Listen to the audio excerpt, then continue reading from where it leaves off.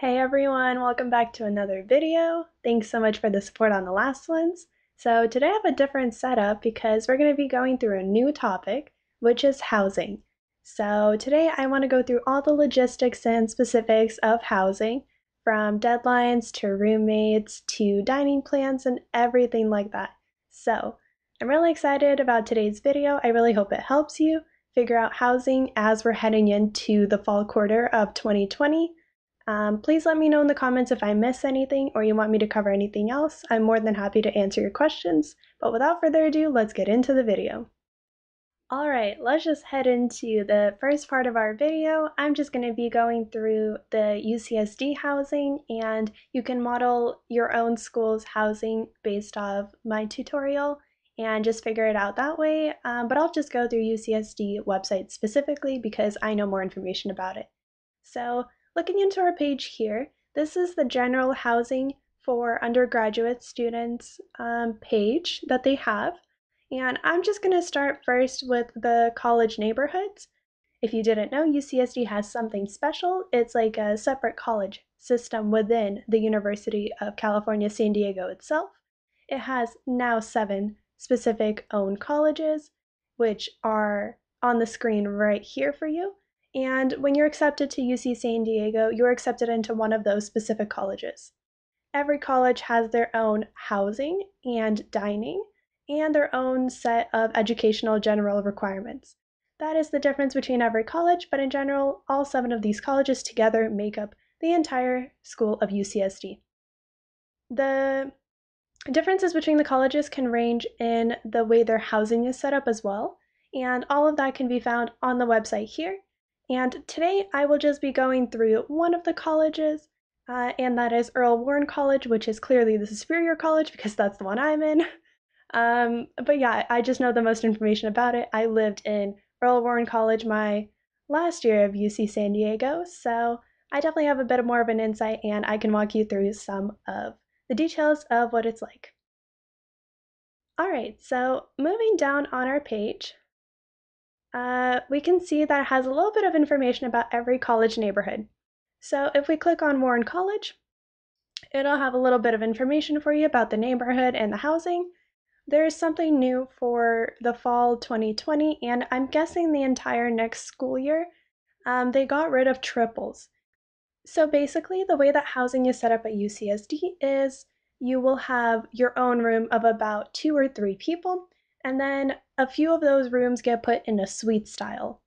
This will be how the residential halls are set up at UCSD, and here's an example of one at Earl Warren College. So this is the building setup, or the floor layout, I guess, of the residential hall suite in Earl Warren. There are 4 singles. They are joined with a bathroom and a common living area right here.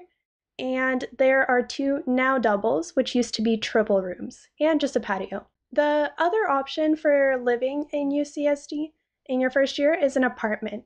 So in this one, this previously was a double and a triple, or 2 triples. Now that they have gotten rid of triples for the COVID accommodations, we now have 2 doubles in every apartment, which basically means there are 2 people living in each room, and you're joined with a bathroom and a kitchen in an apartment style of living. So within Warren housing and residential life, you also have a Canyon Vista restaurant, which is where you can have all your dining hall food, and then you will also have a coffee house, and they serve a bunch of drinks, donuts, and bagels, stuff like that. There is also a aquatic center and a gymnasium pretty close by to Warren, which is a nice plus. And we have some basketball and sand volleyball courts nearby as well for your accommodation. I wanted to show you some pictures of what Warren residential life will kind of look like. So this is a view of the apartments, just some of the apartments in Earl Warren College. As you can see, there are multiple floors here, and you can see right over here, right there, that this would be just one of the apartment styles. So now there would be 2 triple rooms, the kitchen and the bathroom shared between everyone. Looking into another pic, this is a great aerial shot of Earl Warren College. It stretches all across here, and we have the canyon going around us, which is pretty cool. We get a really nice view.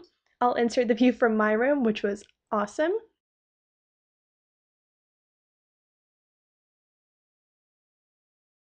so here we go. Let me just kind of lay this out for you. In the top area that you see over here towards the right, this is all the apartments. So it's definitely multiple floors and the apartments of 2 doubles. Typically, some first years live here and most second years live here. By your third year, most people choose to live off campus. Moving over here, this is the Canyon Vista restaurant. This is our dining hall, which was newly renovated last year. It just opened up in our winter quarter. And unfortunately, we only got to enjoy it for a little bit of time, but I'm hoping when we come back, it's going to be just as great. Then you have kind of a central grass field here with some sand volleyball courts, which you can't really see, but they're over here. And there's a few basketball courts kind of around the perimeter of Earl Warren College. Over here, we have 2 buildings, which are the graduate housing. So we do have undergraduates and graduates living here.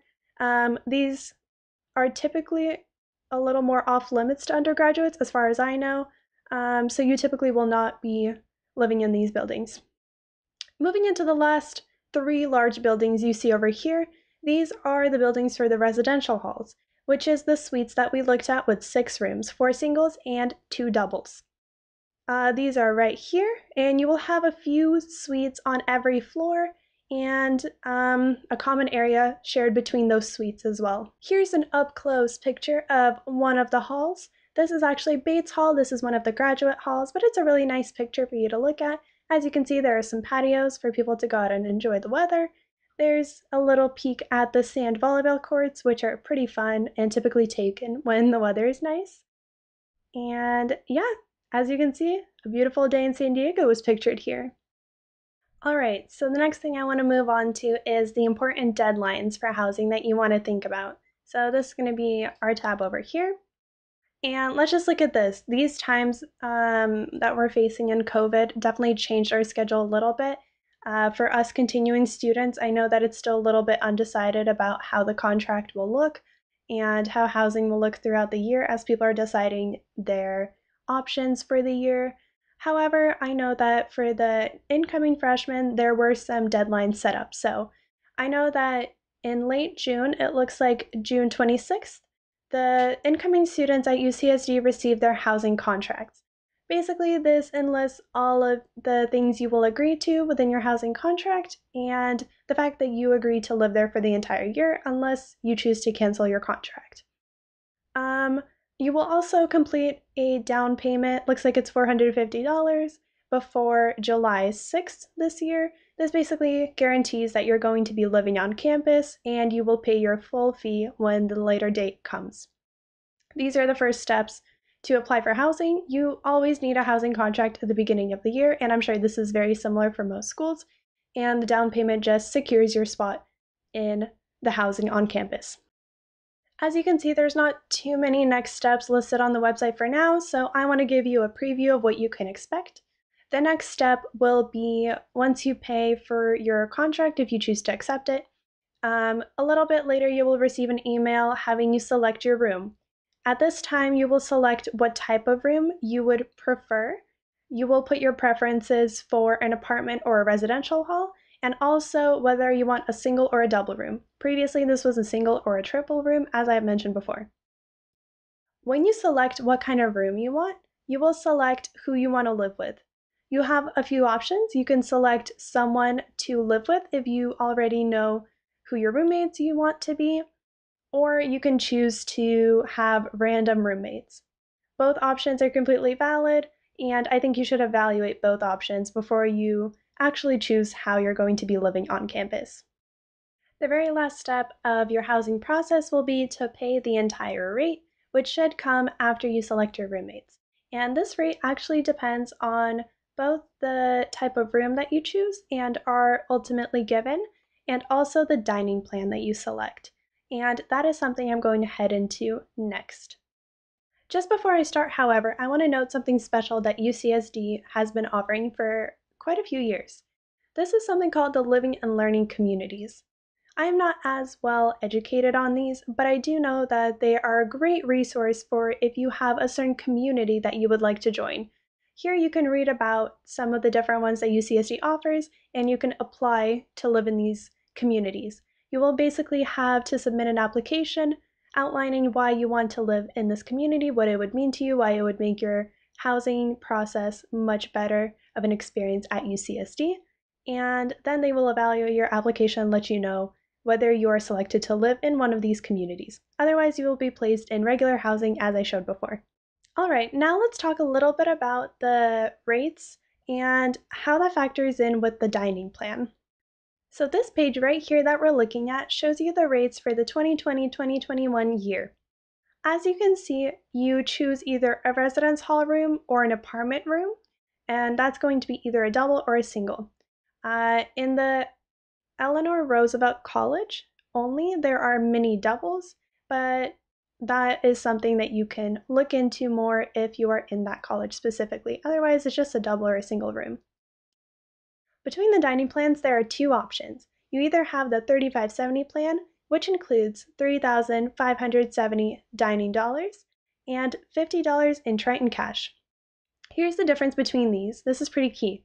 The dining dollars are only spent at the dining halls. These are the main meals you'll have, and there's a dining hall in every single college. That is where you will spend those. The Triton cash is basically just like cash you would have in your wallet.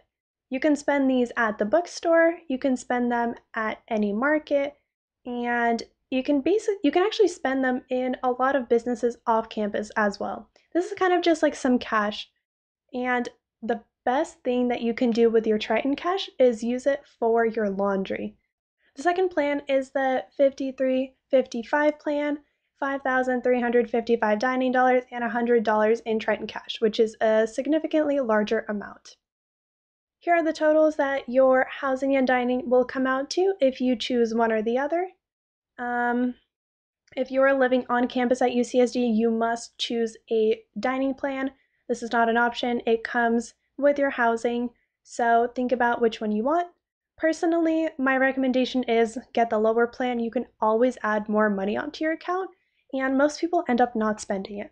However, if you are, let's say, an athlete, or you know that you will be having primarily all of your meals on campus and you won't be spending any money on other meals, whether that is going out with your friends for food or ordering in like pizza or something, you can choose the larger plan.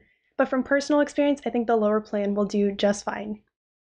One more thing that's worthwhile mentioning about housing at UCSD is that housekeeping services come in and help us out every day.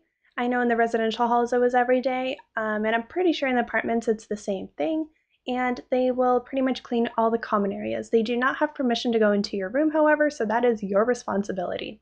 The last thing I want to say about housing at UCSD is you can always check for your updates in the housing portal. That is where all the information will come through. So once you click on here, you will be able to log in with your single sign-on, and this is how you get into all the information and look at your updates. I would also highly recommend going into what's called the Triton link. This is where all of your basic information is, from billing to classes, grades, academic history, and most importantly, contact information. Make sure you update your contact information to be your UCSD email or maybe your personal email if you check that more. And make sure it's up to date so that you're always receiving the latest notifications and you're never missing a deadline. Alright guys, that's it for me with today's video. I really hope this helped you. Let me know if you have any other questions about housing in college, and particularly UCSD students. I really hope this video helps you figure out kind of the complicated stuff and all the specifics with housing in college. Let me know in the comments what you think about this video, and as always, drop a like, drop a subscribe, hit the bell to be notified when I post next. Hope you have an amazing rest of your day. Bye!